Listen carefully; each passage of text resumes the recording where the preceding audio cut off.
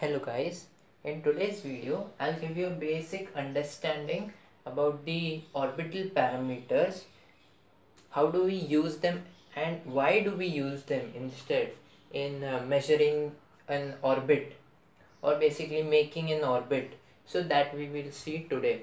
So first let me give you some basics. Why do we use the orbital parameters? Let's get started. So let us discuss about the orbital parameters. So in orbital parameters we have 6 of them. So that is the semi-major axis, the eccentricity, inclination, RAN, argument of perigee and true anomaly. Semi-major axis basically decides the size of the orbit. So basically how much big your orbit is, that will be decided by the semi-major axis. Next comes the eccentricity. Eccentricity just tells you the degree of how much a particular orbit is elliptical or how much it is spherical. So that measure is taken care of by eccentricity. Next comes argument of perigee, inclination and RAN. This is what we are going to focus on now. So talking about inclination, suppose this is my orbit, this is the perigee, this is the apogee, this is the descending node, this is the ascending node. Okay, so this becomes your, and suppose here somewhere is the earth, so this becomes your line of nodes, this becomes the line of apsides. Okay, so now what will happen with inclination, where if I change inclination, so what will happen is this. So your orbit is changing like this if you change the values of inclination.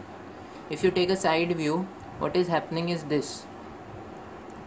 So this is about inclination. Next, if suppose I tell you about the argument of perigee, so what will happen with argument of perigee is this. So this is controlled, this motion is controlled by the argument of perigee. This is the 3D space. So next what I can do is this. So now this motion is controlled by RAN, right accession of ascending node. Now let us take argument of perigee in a little deeper. So if you see the definition of argument of perigee, it says it is the angle from the ascending node to perigee. So that is the main statement, the angle from the ascending node to the perigee measured in the orbital plane at the Earth's center in the direction of the satellite motion. So consider this is our orbit. So this is the ascending node, this is the descending node, this is the perigee, this is the apogee. So this becomes the line of apsides. So now you can see when I rotate it like this, so that is what is our argument of perigee, that is what argument of perigee does. So you can see this line of apside remains constant, so that does not move, that is constant. Only thing that changes over here is the ascending node or the descending node. So here only this is changing its place.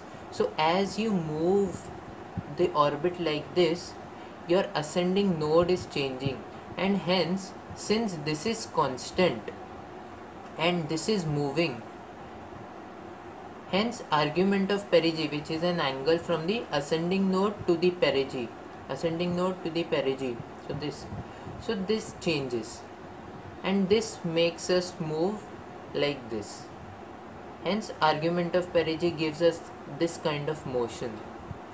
So you understand, this is constant and this is that is moving. So hence we get our argument of perigee. If we go according to the definition of right accession of ascending node, there is this line of Aries, that the first point of Aries that comes into picture. So what is first point of Aries? First point of Aries is nothing but it is a line that is constant throughout with reference to our earth. So suppose this line of Aries, consider this as the line of Aries, so this is constant. Okay, so what is the definition saying? It says it is the angle measured from the line of Aries eastward. So if we go eastward, so this is eastward. So when we go eastward to the ascending node, so consider this is the ascending node now. So what will happen is, suppose this is the line of nodes. Here is the ascending node, here is the constant line of Aries. So the angle made eastward is the RAN.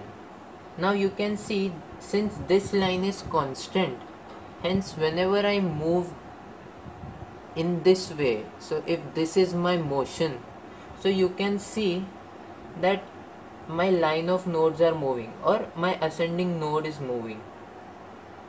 So in this way, here this particular thing is constant, but when I give this motion, I get the motion of the ascending node again, and hence my angle changes, and according to this angle I can get my motion, this kind of motion.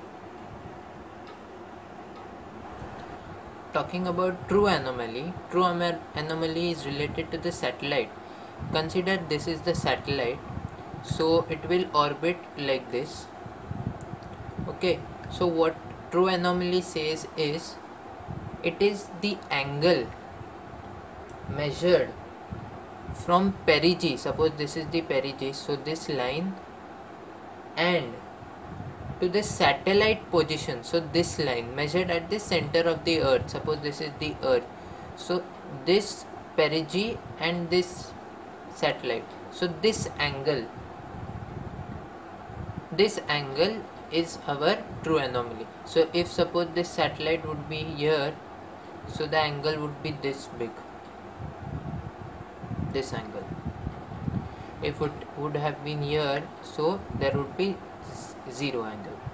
If it had been here, so this is true anomaly. Thank you so much for watching. The definitions taken in this video are from the book, that is Dennis Roddy. I have kept the book in Google Drive, link in the description below in Satcom folder. You can access the book from there. Thank you so much for watching. Thank you.